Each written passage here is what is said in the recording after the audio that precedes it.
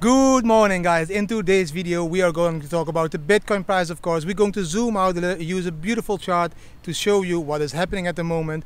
Yes, we are also going to talk about the Lebanese pound now crashing tremendously. Also show you a chart how many times we crashed with more than 40% in 2018, 2019 and why we could crash this time again. No fear, please don't be in shock. Show you how I convinced now the challenge in Kopangan to start accepting Bitcoin. Enjoy this video.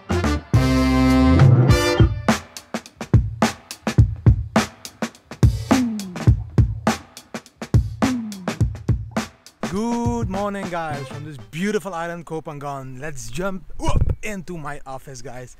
Another beautiful day, a little bit cloudy, but that's perfect to record this video because then the sun is not shining on my head continuously. Yes guys, it is Sunday and even on Sunday I'm recording videos. Today guys, I'm going to try it again. I'm going to try to make a shorter video because tonight at 6 o'clock I'm going to go live in this Dutch/Belgium trading community call by trade.be. Just check the website or the Facebook and you will find the link to the live we are doing tonight. And it will be in Dutch/Belgium. I will try to talk a little bit with a Belgian accent, allez manneke, something like this. But so for all the Dutch followers and the Belgian followers or Dutch speaking followers all over the world, tonight at 6 o'clock Amsterdam time, I will be live in their community call. I hope you really enjoyed the family video at the challenge. Did you see how I crashed my balls and she smacked her face? Yes, but I hope you also saw that I asked them, can I pay with Bitcoin? Their answer on that day was no, because they didn't accept Bitcoin at the time, but we stayed in contact and they just messaged me that they will soon start to accept Bitcoin as an official payment for the Kopangan challenge. Thank you Kopangan challenge for supporting crypto and the community, and thank you for having us over there at your beautiful place in Bantai on Kopangan. Guys, I completely understand that you are a little bit confused now what is happening in the market. Are we going up? Are we going down? Even when I woke up this morning, and one of my favorite sites to check the news is newsbtc.com, I saw the first 4 articles. One of these articles told me that Bitcoin was going up and the other 3 told me that Bitcoin was going down. It's happening in all the news sites because nobody exactly knows what is going to happen. They just share the news with us, and by sharing what they think or what traders think, and they try to give us a complete picture of what is happening in the market. So if I need to make a judgment, 3 out of the 4 articles on newsbtc.com say we are going down. 1 article is saying we are going up. In my opinion, when the herd and most of the people say, we are going down, Bitcoin will go up.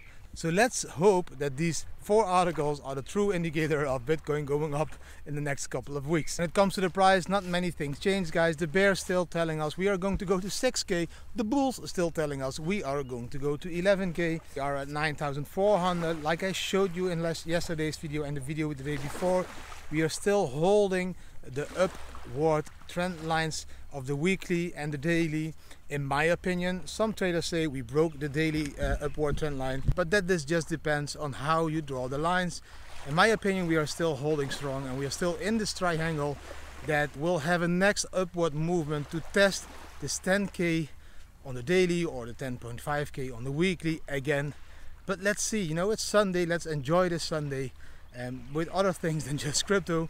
But to be clear, every Sunday there is some kind of a strange movement, mostly in the evening in Bitcoin. So maybe this evening again we will see the strange movement in Bitcoin as well. As you are already used to my videos guys, hopefully you're used, that means you've been watching a lot of them.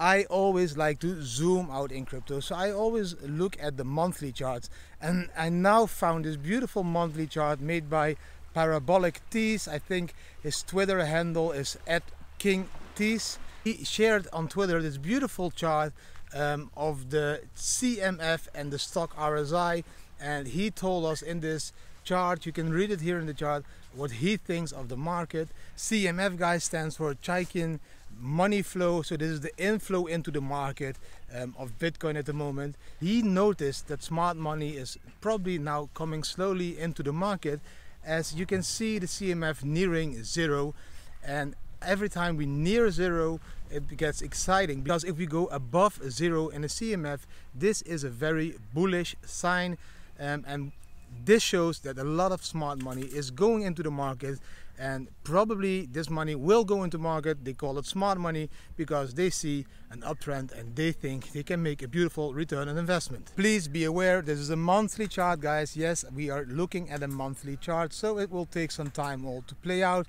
But I love to look at these monthly charts because these give me the huge swings of buying in the dip and selling on the top.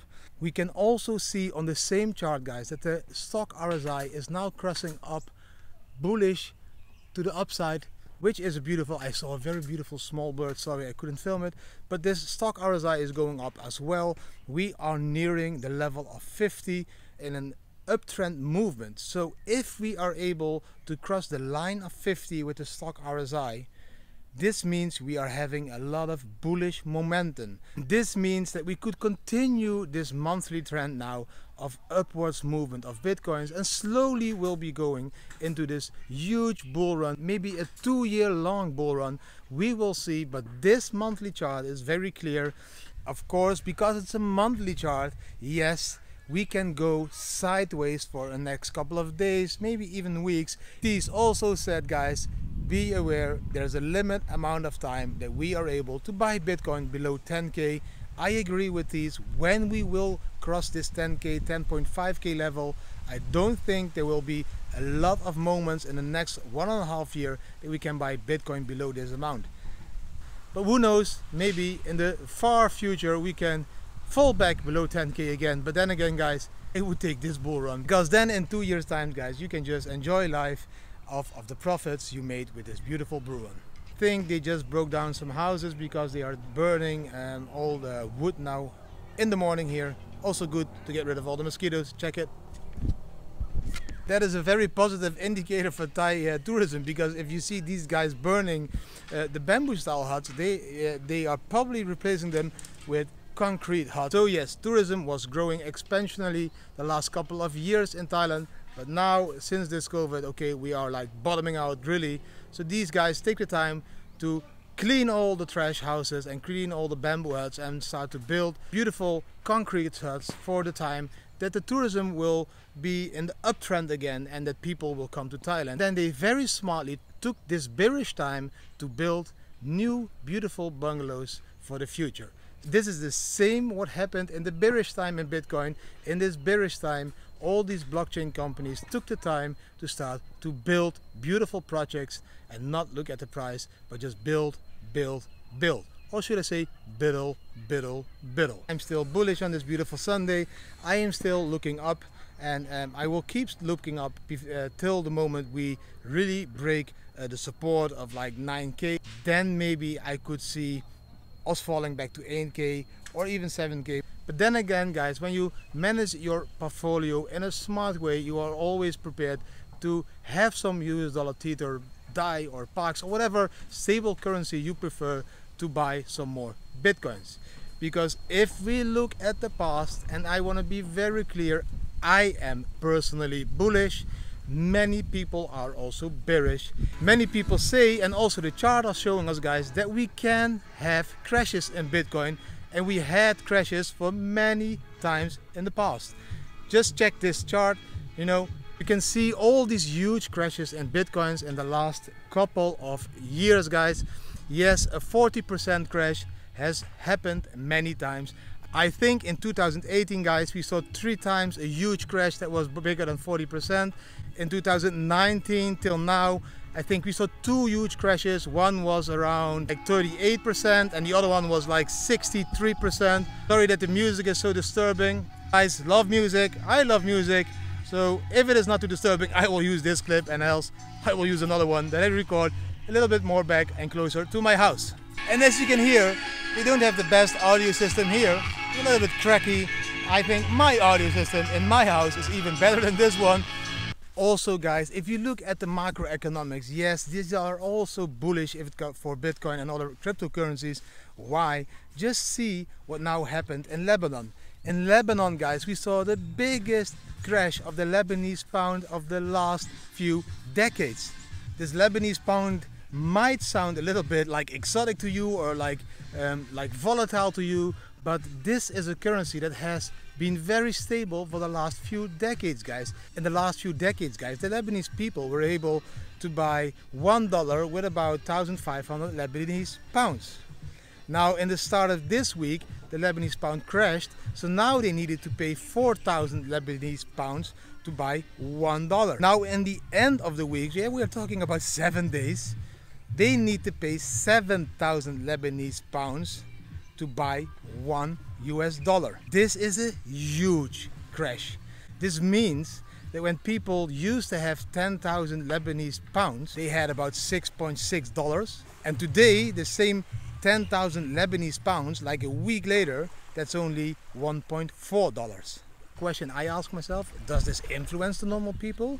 Because these normal people still have 10,000 Lebanese pounds, and probably the milk and the bread and all the other groceries will still cost the same amount of Lebanese pounds they have always been paying. So for an average person, they just still have 10,000 Lebanese pounds and they can still buy the same amount of bread or milk or whatever for it. So why are we always talking about these prices? Why is this such a big of influence? I agree that this doesn't influence the normal people at the beginning on a daily basis. But if we zoom out to the situation and you look to the larger scale, then you can understand that if they need to import from outside of Lebanon, they now lose a lot of buying power, because if they want to import the same articles they were importing into Lebanon before the crash, they need to pay now almost 6 times more for these articles in Lebanese dollars. Because let's say they wanted to import Coca-Cola. So if they wanted to import 1 bottle of Coca-Cola, they normally used to pay 1,500 Lebanese dollars. If they want to import now the same bottle of Coca-Cola today, they need to pay 7,000 Lebanese dollars. So if these huge companies run out of their stocks at the moment and they need to fill up their stocks for the future, they need to pay more for these bottles of Coca-Cola. And if these huge companies that are distributing this Coca-Cola to their normal people need to pay more to buy the Coca-Cola, they need to sell this Coca-Cola for higher prices. And at the end, this customer that buys the Coca-Cola bottle in the supermarket now needs to pay more Lebanese dollar to get this bottle, but his capital stayed the same. He still has this 10,000 Lebanese dollars. And now he needs to use a bigger part of this capital to buy this bottle of Coca-Cola. I hope I simplified why this Lebanese pound crash, if you compare it to the US dollar, can have a tremendous influence in the next couple of weeks, months, for the normal people as well, not only for the large institutions or central organizations or bigger companies in Lebanon. That was the video for today, guys. Hope you enjoyed it. If you did enjoy, please give it a thumbs up, subscribe to the channel, click this notification bell so you will be notified on every new video I make. And please remember, guys, to zoom out in crypto, to zoom in life. Enjoy every single minute of the day, because that is exactly what makes life worth living. Enjoy your Sunday and see you tomorrow again. Bye.